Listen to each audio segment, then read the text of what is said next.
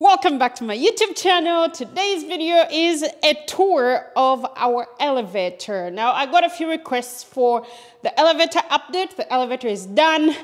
Maybe I need to do like a couple little things, but it's pretty much done. So let's go take a tour.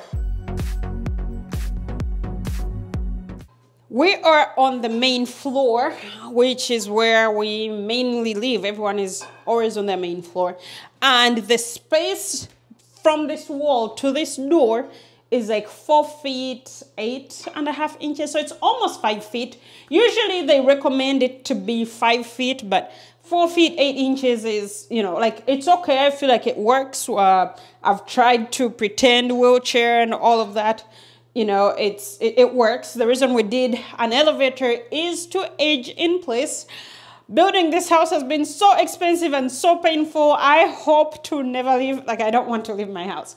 And I designed it for us to age in place where, you know, if you can't move or whatever, and accidents happen.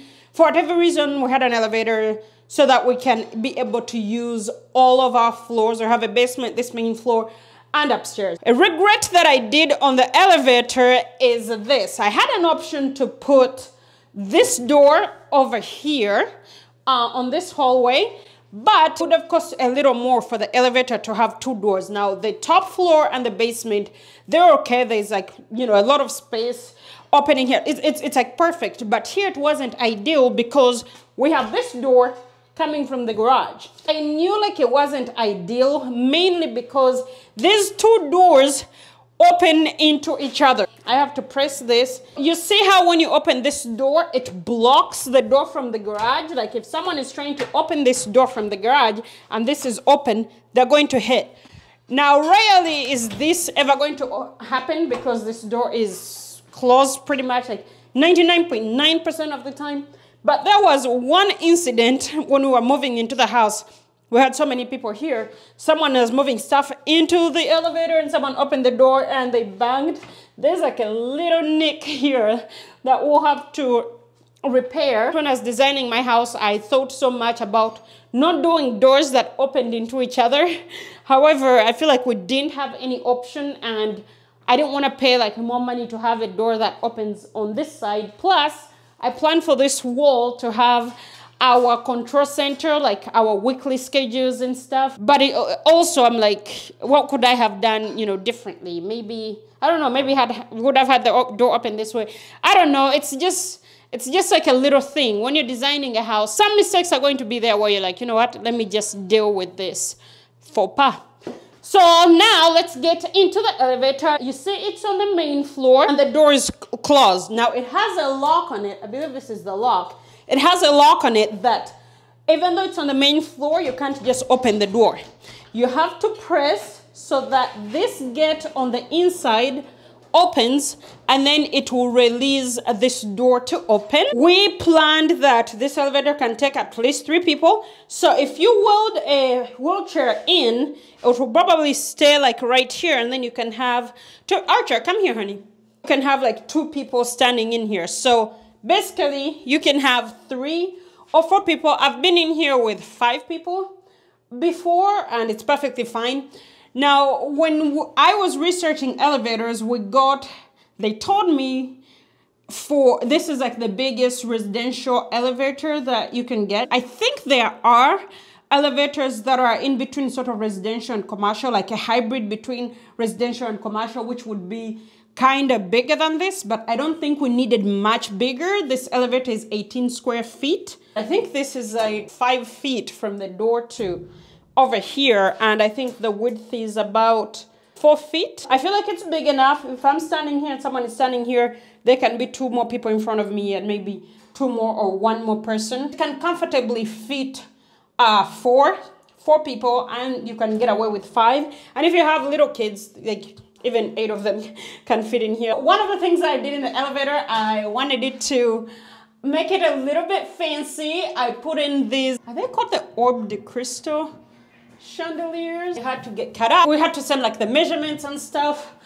and I love how they look. The only thing that I do not like, I went with stainless steel. On top, like the light reflects on the stainless steel and I don't like it, so I think I may end up putting in wallpaper. I don't know if wallpaper actually could work on stainless steel. The reason I went with stainless steel is I wanted this to feel commercial. I wanted it to look like a commercial elevator. I don't know. Plus, I like stainless steel. I like that industrial look. One of my friends told me that I'm kind of like a man. I don't really have a lady touch. I may later on change it. I don't even know if I can change it and do like wood panels.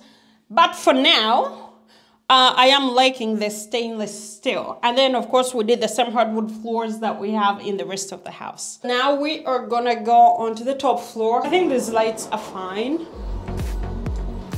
We are on the top floor. And this is where you come out.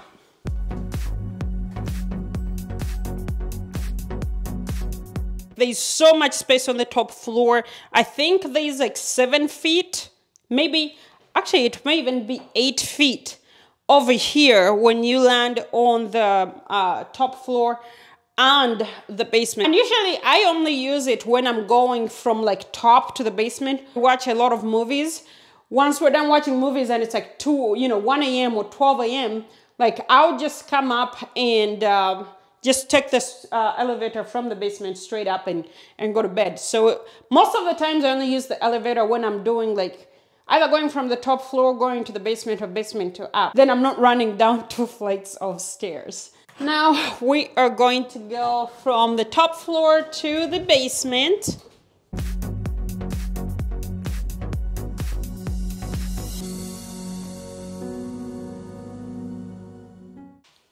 We are in the basement.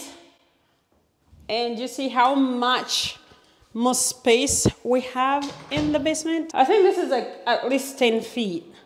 And then this whole hallway to get like over there is another maybe 20 feet. I wanted to talk about a couple things. One is that even though this is the biggest residential elevator we can get, we're in Pittsburgh and it's not as big as New York or LA. The options for elevator companies are kind of limited.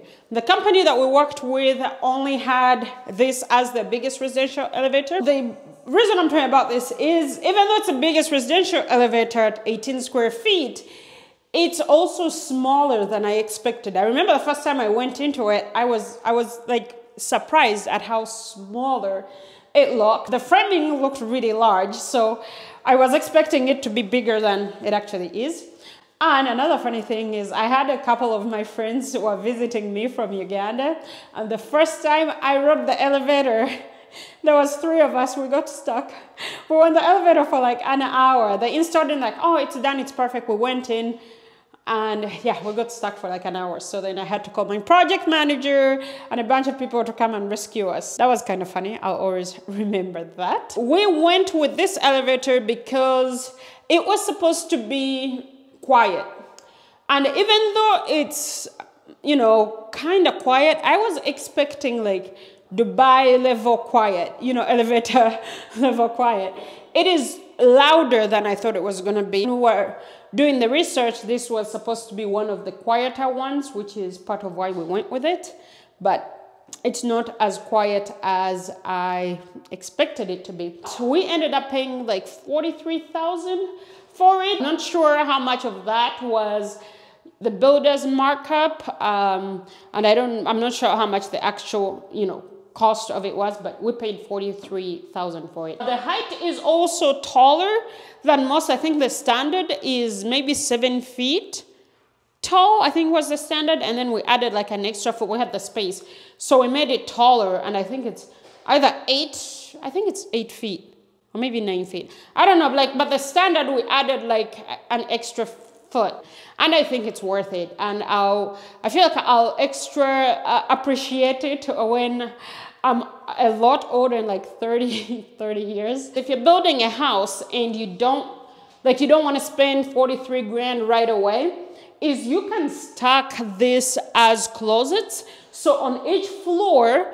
they can frame it for an elevator, and then on each floor, you just have a door and you can just walk like a small, like walk-in closet.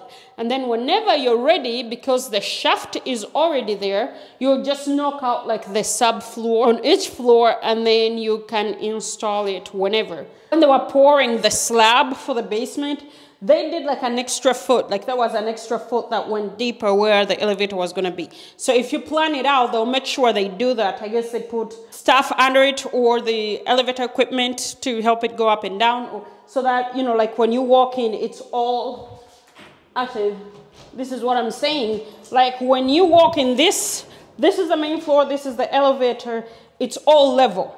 I'm sure under it, there's like equipment under that helps the elevator go up and down, or even measures. I'm sure there's sensors there to know, okay, now this is, you know, stop here instead of like hitting the ground. This elevator is slower than I expected to be. To go from the basement to the top floor, I counted, I think it takes like 50 seconds. I feel like it should be faster, like you're just going up like 2 flights. But because it's not commercial or whatever, it can't go like, you know, those fast elevators. Because I know I've been in Dubai and you can go from like, you know, the main floor to like floor number 30 in like a minute. But it does the job. I think that's all. Thank you for watching. I will see you next week.